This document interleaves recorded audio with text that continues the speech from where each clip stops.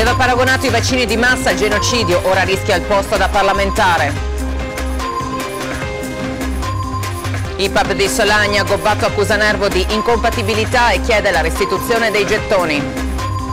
Un piccolo di 2 anni con patologie pregresse è stato stroncato dall'influenza. Muore il cane e denuncia il dog sitter a cui lo aveva affidato l'indagine dei carabinieri.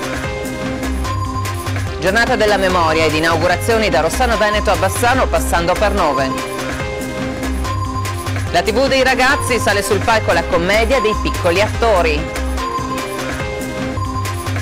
Derubata da un'amica della quale si fidava e sulla quale faceva affidamento.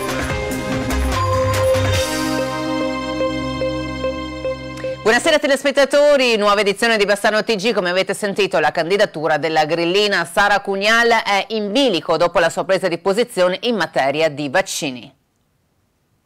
Penso che siano parole gravissime e che in una giornata come quella della giornata della memoria, come il 27 gennaio, queste parole ancor più facciano spaventare di una classe dirigente che si candida ad essere tale e non ha rispetto per chi ha vissuto questa tragedia. È bufera sulle parole di Sara Cunial, aspirante deputata del Movimento 5 Stelle di Cismon del Grappa in Val Brenta.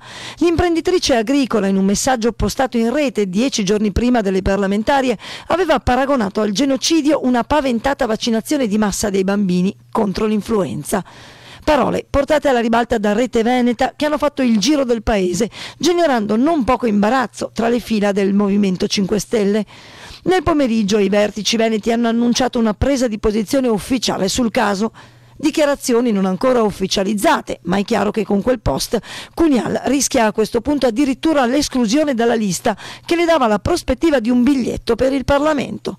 E intanto gli avversari politici assestano il colpo. Quello che spaventa invece è vedere che sul territorio, al di là delle preoccupazioni, delle perplessità dei genitori, ci sia chi specula in questo modo sul tema e lo faccia candidandosi peraltro a importanti cariche rappresentative nel Paese.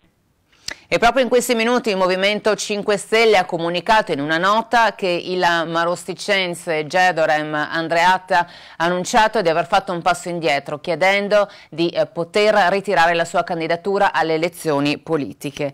Andreatta ha deciso di ritirare la sua candidatura perché fa sapere di aver dato mandato ai suoi avvocati di valutare le notizie false che sono state messe in giro su di lui in merito alle accuse di aver gestito un hotel in cui venivano ospitati migranti. Ora invece ci spostiamo a Solagna dove rischia di finire nei guai anche un consigliere comunale. Dimissioni col giallo per Daniele Nervo, consigliere comunale di Solagna, consigliere dell'Unione Montana Val Brenta e anche membro del consiglio di amministrazione dell'IPAB Villa Serena di Solagna fino allo scorso dicembre. È di un mese fa, infatti, ma la notizia è trapelata solo in queste ore, la sua scelta di rassegnare le dimissioni dal CDA della casa di riposo, una decisione quasi obbligata dopo gli esposti presentati dal consigliere comunale di Pove, Paolo Gobbato, alle autorità competenti ANAC e Procura della Repubblica. Stando alle accuse di Gobbato che vedete in questi documenti, all'epoca della sua nomina a membro del consiglio di amministrazione dell'ente, Nervo avrebbe omesso di dichiarare la propria carica di consigliere dell'Unione, limitandosi a indicare quella di consigliere comunale. Peccato però che, come detto dall'autorità anticorruzione, l'incarico di componente del CDA di un IPAB e quello di consigliere di un'unione dei comuni con più di 15.000 abitanti siano incompatibili. Più volte, fa sapere Gobbato, era stata indicata a Nervo la necessità di scegliere tra i due incarichi, ma per arrivare ad una decisione è stato necessario ricorrere alla magistratura. Spetterà alla Procura infatti valutare la posizione del consigliere comunale che in questi anni, sempre secondo Gobbato, avrebbe percepito compensi come gettoni di presenza che non avrebbe dovuto percepire. Ma non è tutto, a rischio potrebbero essere anche gli atti e le delibere approvati dal CDA, di cui per 3 anni è stato membro. Parliamo ora del Ponte Vecchio perché dopo il sopralluogo di ieri del Ministero dei Beni Culturali abbiamo incontrato i vertici della Vardanega. Credo che i lavori procedano con solerzia, quello che si vede però non è quello che la gente pretende. e questo va sottolineato. Certo è che il cantiere non è fermo. Dopo il beneplacito del Ministero dei Beni Culturali, in casa Vardanega si tira un sospiro di sollievo, il cantiere procede secondo i piani.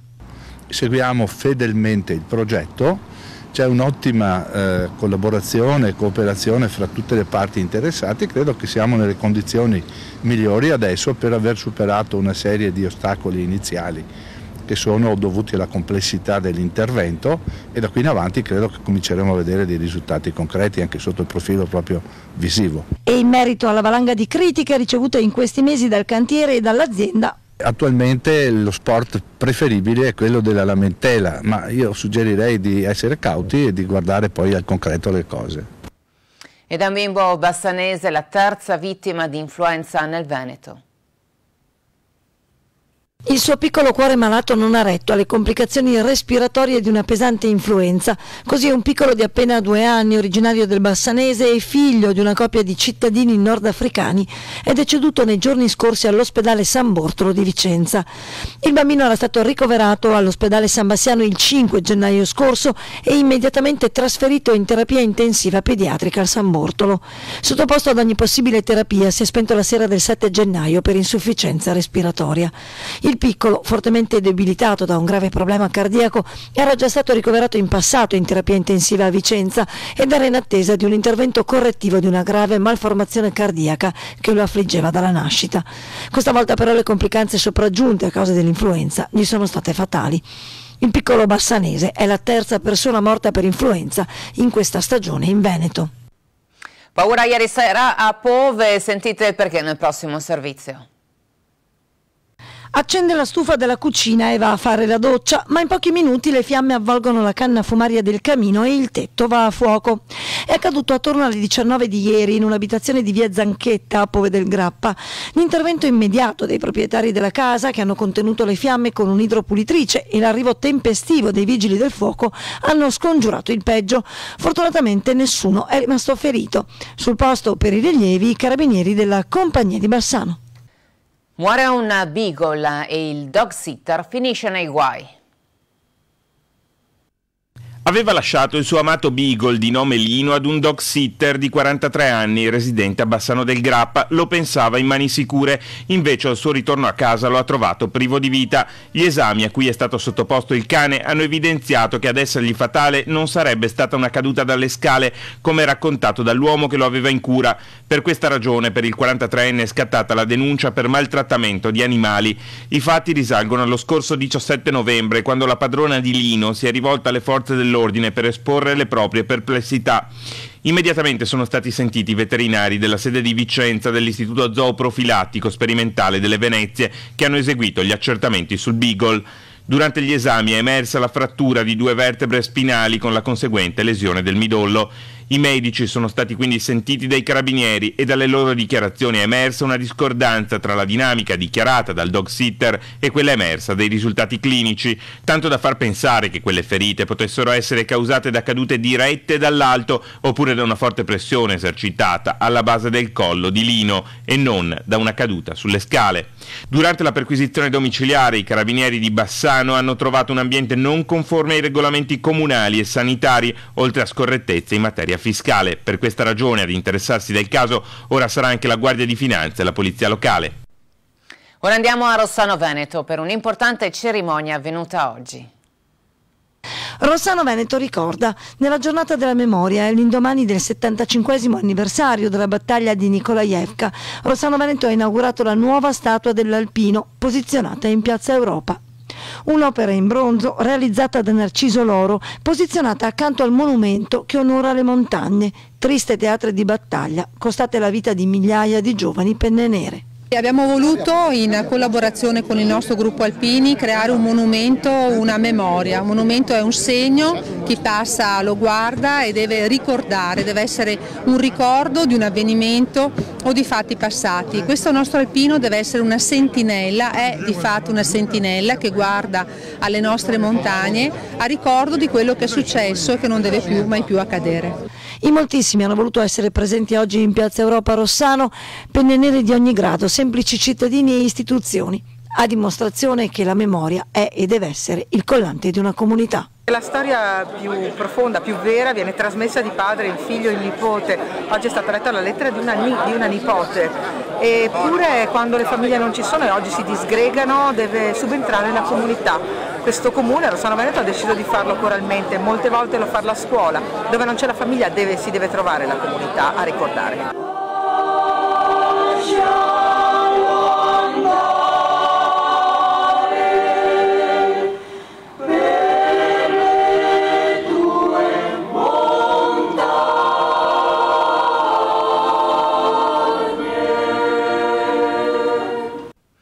E anche il Bassanese ha celebrato la giornata della memoria che ricorda il dramma della Shoah.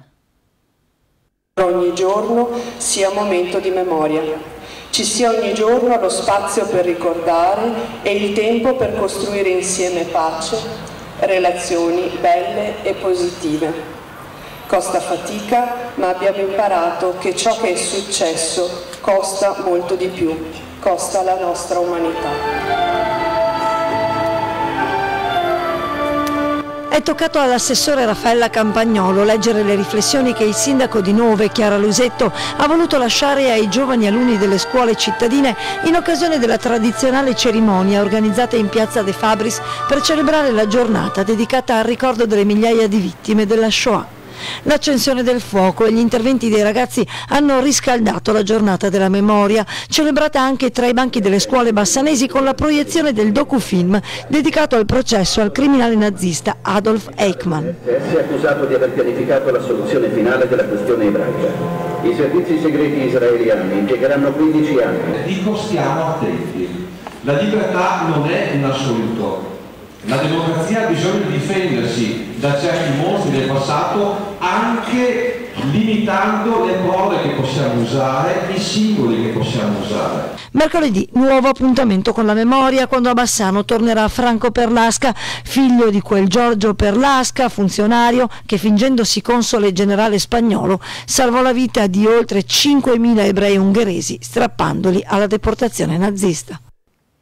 Siamo ora ad un nuovo appuntamento con i piccoli giornalisti della TV dei ragazzi che oggi hanno intervistato gli alunni della primaria Canova, protagonisti di uno spettacolo dedicato agli anni della Grande Guerra.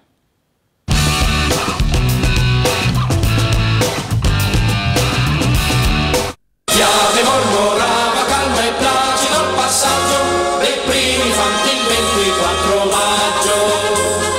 Ciao a tutti, quest'anno si conclude il centenario della fine della Prima Guerra Mondiale. L'ultima sarà quella notte infanti, da cielo bisognava andare avanti. Abbiamo intervistato per l'occasione un gruppo di ex ragazzi della scuola Antonio Canova che hanno preparato uno spettacolo su come vivevano i nostri nonni a quei tempi. Sei pronto? Venite a desinare! Cosa c'è di buono da mangiare, mamma? Ho una fame d'orbi! Ma Vanni, oggi c'è l'imbarazzo della scelta! Polenta e latte o latte e polenta?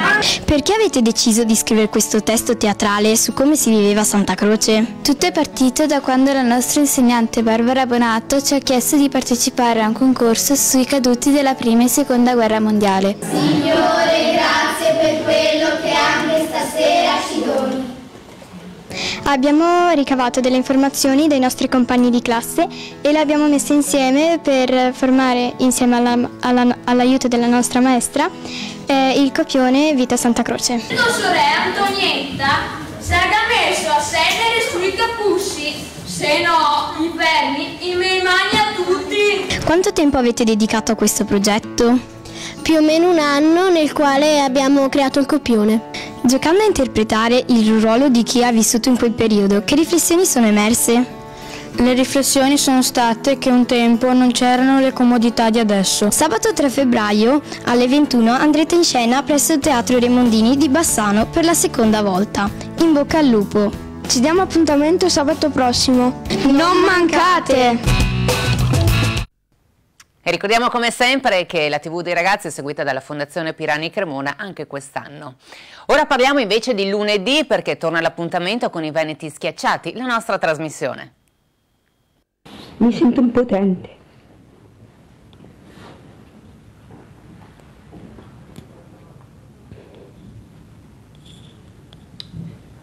facile, no? Quando non sanno cosa dare il nome e cognome alle loro incapacità, siamo tutti psichiatrici. Vincenza Sicari, 39 anni, ex maratoneta, azzurra alle Olimpiadi di Pechino. Dal 2013 vive tra i letti degli ospedali italiani, paralizzata dal busto in giù. Per i medici la sua patologia è solo una questione psichiatrica.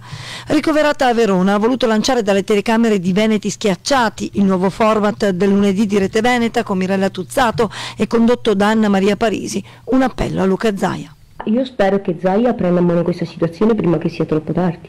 Cosa vuol dire? Troppo tardi per cosa? Per me ogni giorno in più, io tipo oggi è una di quelle giornate dove la malattia è più veloce, è una lotta contro il tempo. Io penso che in ospedale si sta per essere curati, no? Non per stare in un letto d'ospedale a piangere. Noi abbiamo girato il suo appello al governatore. Io da quando ho saputo di questa presenza nel nostro ospedale, da novembre scorso, ho subito attivato, perché contattato il direttore generale che è il dottor Cobello. Ho chiesto la massima attenzione, adesso so dell'ulteriore trasferimento presso l'altro ospedale e mi sembra di capire che noi non ne siamo venuti a capo, spero che comunque possa risolvere la sua situazione. Quello di Vincenza Sicari è solo uno dei tanti drammi quotidiani protagonisti di Veneti Schiacciati, che tornerà lunedì alle 21:20 su Rete Veneta. Se tu potessi tornare a correre? Magari. Innanzitutto voglio tornare a vivere. E se amate invece il carnevale, non perdete l'appuntamento con il tradizionale veglione della solidarietà organizzato dalla Croce Rossa Italiana di Bassano del Grappa, in programma sabato 3 febbraio alle 20 alla Casa dei Gelsi. Per le prenotazioni potete contattare direttamente la Croce Rossa.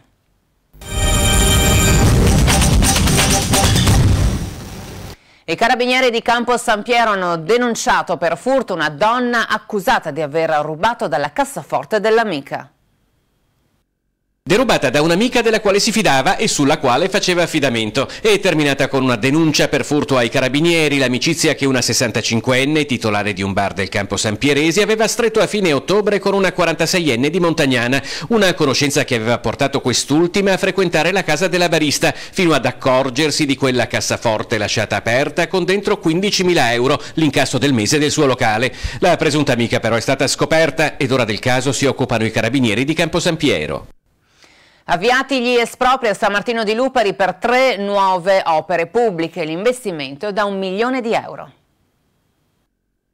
A San Martino di Lupari è stata avviata la procedura espropriativa di alcuni terreni privati destinati ad ospitare 3 interventi pubblici programmati per il 2018. Si tratta del secondo stralcio dei percorsi ecologici che verranno allungati di oltre 3 km verso sud, arrivando fino alla chiesa di Borghetto, del completamento della ciclabile di Lovari che collegherà San Martino di Lupari a Villa del Conte e di una nuova rotatoria all'incrocio tra via Michelangelo, via Dante e via Leonardo. I 3 interventi prevedono un investimento complessivo vicino al 1 milione di euro. Colpo in cartoleria di Borgorico, i predoni hanno arraffato tabacchi e gratta e vinci. Sentite a quanto ammonta il bottino. Furto in una tabaccheria di Borgorico, rubati tabacchi, accessori e gratta e vinci. Un bottino del valore di circa 10.000 euro. I malviventi hanno violentemente divelto una finestra e si sono introdotti nell'attività di via Desman. I carabinieri stanno vagliando le immagini delle telecamere di videosorveglianza. Al momento è stata sporta denuncia contro ignoti. Controlli dai carabinieri sulle strade del Cittadellese. Ecco cosa hanno trovato gli uomini dell'Arma. Note di controlli da parte dei carabinieri di Cittadella. Un 37enne è stato trovato alla guida con un tasso alcolemico di 2 grammi per litro. L'uomo, cittadellese, stava zizzagando con una Golf sulla Valsugana, attirando l'attenzione degli uomini dell'Arma che l'hanno fermato. È stato inoltre denunciato un 66enne di Santa Giustina in Colle, trovato alla guida della sua Opel Astra senza patente, che gli era stata revocata nel 2012 dalla prefettura di Vicenza perché all'epoca era stato trovato al volante con la patente scaduta. Siamo al termine del nostro telegiornale, vi ricordo gli appuntamenti di questo fine settimana. Questa sera alle 21:20 il programma Diamanti tra mito, storia e leggenda, che sarà replicato domani alle 16:45. Subito dopo il programma questa sera andrà in onda il film Improvvisamente l'estate scorsa. Domani invece alle 9 appuntamento con il Santo Rosario, a seguire la parola del Signore, alle 10 la Santa Messa da Motta di Livenza. Alle 17:45 Agricoltura Veneta Nord-Est, nord-est, alle 17:30 e in seguito alle 20:15 Idea Formazione Nord-Est e alle 21:30 il film Il generale della Rovere. Ora vediamo le previsioni del tempo di domani. Vi ringrazio dell'attenzione, una buona serata a tutti voi, arrivederci.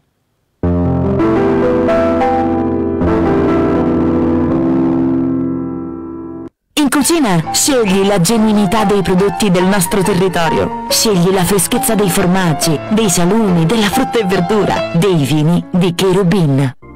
Le previsioni per domani. In montagna, soprattutto in quota e sulle Dolomiti, cielo generalmente sereno o poco nuvoloso, più nuvoloso nelle valli prealpine al mattino per nubi basse.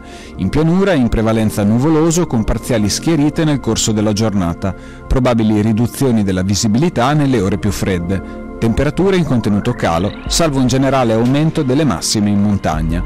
Venti generalmente deboli in pianura, moderati nord-occidentali in quota. Cherubin, sempre tante offerte da non perdere. Vi aspettiamo in via Gobbi a Bassano.